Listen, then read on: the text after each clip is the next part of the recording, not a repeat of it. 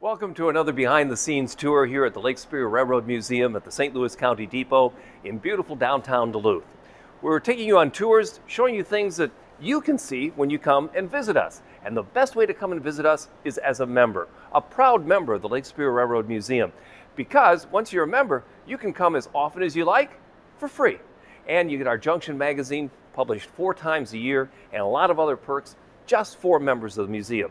And the most important thing is you get the satisfaction of knowing you're supporting what USA Today voted as the best transportation museum in America. All you have to do is go online to lsrm.org/memberships. It's all there for you. And please be generous when you join up. You get to come to the museum and see exhibits, well, kind of like this one here. It's very interesting. All you have to do is start it, and then it's the last day of the Incline from 1939. Duluth's Incline Railway was built in 1891. It ran up 7th Avenue West from Superior Street to Duluth Heights as part of a real estate development.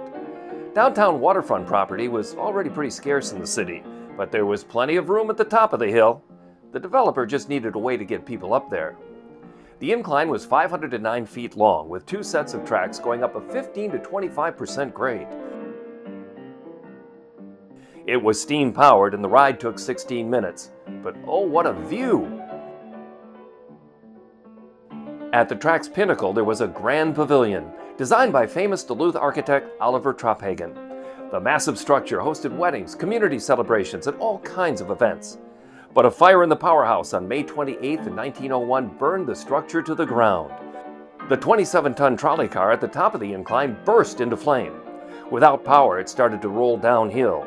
By the time the burning car reached Superior Street, it was out of control and smashed through the barrier and careened across Michigan Street and landed, still burning, in the railway yard behind this depot.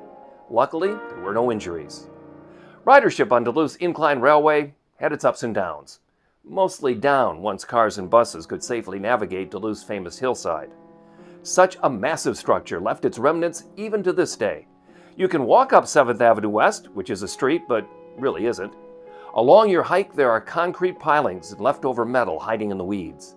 At Hilltop Park, there are still giant formations of concrete that were part of the pavilion and powerhouse.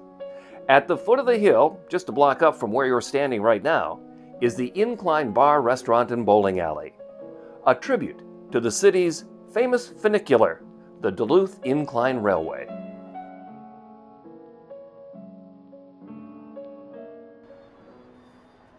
One more of the exhibits you can see as a member of the Lake Superior Railroad Museum or as one of our guests. We're open 7 days a week at the St. Louis County Depot here in downtown Duluth. And tune in again because we'll be issuing more and more of these video tours just for you. And when you do see them, like them and share them. That helps us a lot. In the meantime, as always, let's take care of each other.